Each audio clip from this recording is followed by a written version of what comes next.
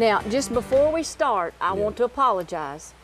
This is a recipe for country fried venison. And I know I can't fool you, and I know I can't fool you, so I'm just right up front telling you, this is not venison, this is beef. And it's beef. Because it's kind of light colored. Yeah, it is. But I've been wanting to do this recipe for you for a long time. You grew up, just like I did, eating country fried, a chicken fried steak, they call it. Sure did. And some people call it country fried steak. Yeah. Well, that's what we're doing, except we're going to do it with venison. If you don't have venison, obviously you can do it with beef. Yeah. You know, but it's the same technique. But the way I do it's a little bit different. You're going to beat the fool out of that, I'm going to beat the fool out of this, but then after we get this meat cooked, then we're going to make gravy too. There's a little psychology goes on here. Oh, this is fun. You know who she's imagining that is on that table. You know, John, there's a bunch of people on a list that want your job. They all do. They all do. You just beat the fool out of it. Well, listen, that is important say. because, I mean, I don't like chicken fried steak where you got a lot of connective tissue in there. It's almost like a hair in my hash. Plus you want it tender. Yes, I do.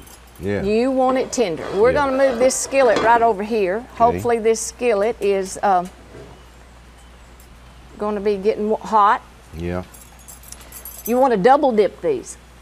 First thing you want to do, and I've taken flour and I like to put breadcrumbs in mine. Okay. I've taken flour and breadcrumbs, salt and pepper, little garlic, and a little smoked paprika. Now this is just optional, but it's sweet.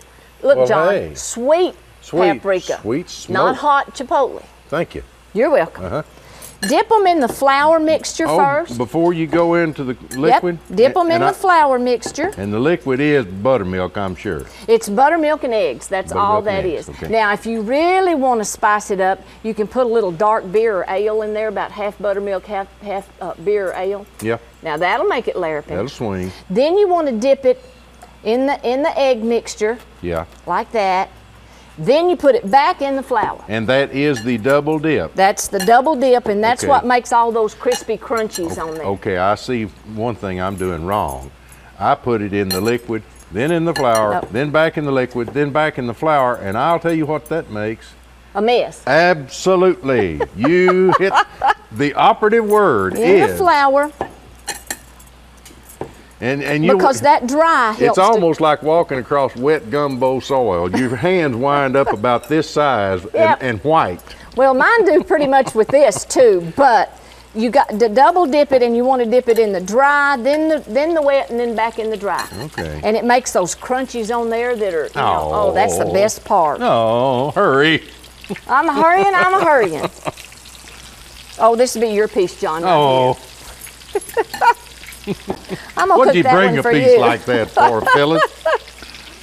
Oh, shoot. And see, and you want it sizzling. You want the oil hot because you're frying it. Yeah. I don't fry many things, but this, we're frying. You gotta fry this. Oh, you gotta fry it. You just absolutely just can't. That's the only way you can fix it. Hand me something, and I'll scoop those around and make a better place for you. Well, what would you like? I don't know. How about that thing right there? That's fine. You got enough room right there? Yep, that's just going to be perfect. I think it is too. Put it in here. And another secret that I've found, and I'm real bad, and you can tell John's bad because he's here with the spatula and it's kind of got me worried. Don't turn them too quick. Yeah.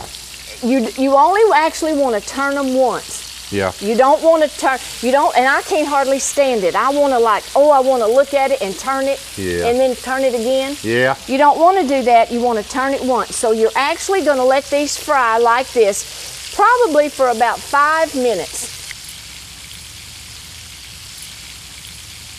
The best thing about gravy are these little crumbles. Well, we're going to take about half a cup of butter. I know you don't mind that. No.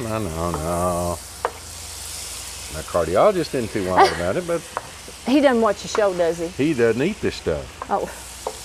I mean, he doesn't get to sample it like I do. I know, but he doesn't watch the show. I'm not going to get like a letter in the mail or something, am I? No, I went and disconnected his reception. Then we're going to put about 1/4 cup of flour. in that, and I like to take a whisk, John, and really get this flour. Yeah. So you don't have lumps. I've made lumpy gravy. Have you ever made lumpy gravy? Yeah, I made lumpy gravy. I'll tell you something. Back one time, a long time ago? I made lumpy everything at one time or another. A little bit of salt. Lumpy oat bran. Lots of pepper. I like lots of pepper in my gravy. Sure, I hope you do. Sure. And then this is just plain old, I don't thickening gravy. I grew up calling this thickening gravy. Did you? Yep. Hey, and you want to cook it, you know, make this just as brown as you like your gravy. If you like a white gravy, well, don't let it, you know, get so brown. I like mine pretty brown because I like that flour to be cooked. You bet, you bet. What would prevent me from spearing one of these things right here? Well, probably that I would hit you with on the knuckles with this thing right here. Yeah. You're just really anticipating, aren't you? Yeah, I really am. Now you can you do it delicately with this because I don't want you to lose a crumble. Oh, okay. And in the meantime, you put that on the plate. I'm gonna keep adding milk. Now, I think the recipe that you all are gonna get for this says about 2 cups of milk. And it'll probably take about 2 cups of milk, but that's not an exact science because you're making gravy, and you never exactly know how much milk it's going to take. Yeah. Thank goodness we're at Blanchard Springs Campground where they got a nice overhang here. Oh. And I don't think anything's getting wet. No, well, we're doing pretty good. Oops. Thanks for not looking behind me. I won't turn around though, okay? Yeah.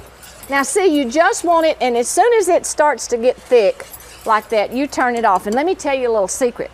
If it gets too thick, just add a little more milk and stir it around. People don't think you can do that. But when it first starts to bubble, we'll turn it off, and then it'll go ahead and finish itself. Right, out. and see, that to me, this is just perfect gravy, like this consistency. Yeah. But now sometimes it'll get a little thick, and you know what? You might want to serve this with some mashed potatoes and a big salad.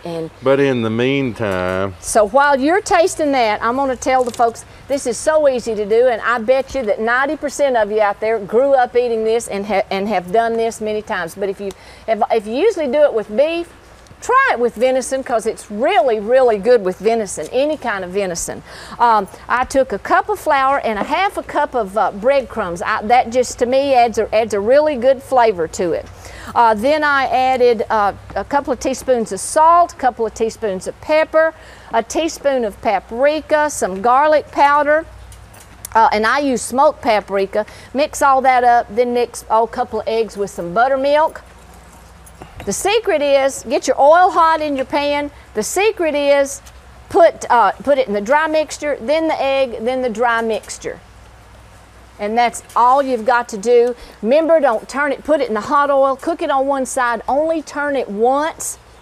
Then when it gets done, set that aside, keep it warm, make your gravy. Does that taste like 100 years ago? Mm-hmm, mm-hmm. Yeah, country really fried venison. For country people. For country folks. It just doesn't get any better than that, does it? It's as good as I ever had. We don't get to eat it very often anymore, but we, every once in a while, have a bite or two. Try. You're a good girl.